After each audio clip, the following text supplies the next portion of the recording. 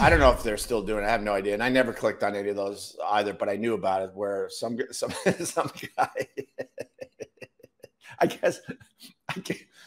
I guess this was supposed to bother me. Some guy was editing me out of Opie and Anthony shows, and they call it nOPie. I'll give him a plug, right?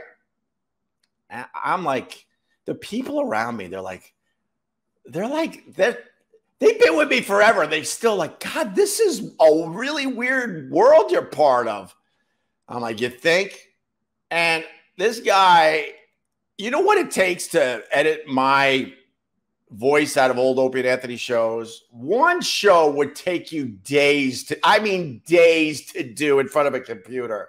Who has that time? I'm Opie from Opie and Anthony, and I don't spend that much time on the past. And then I'm sitting there like, you're doing me a favor.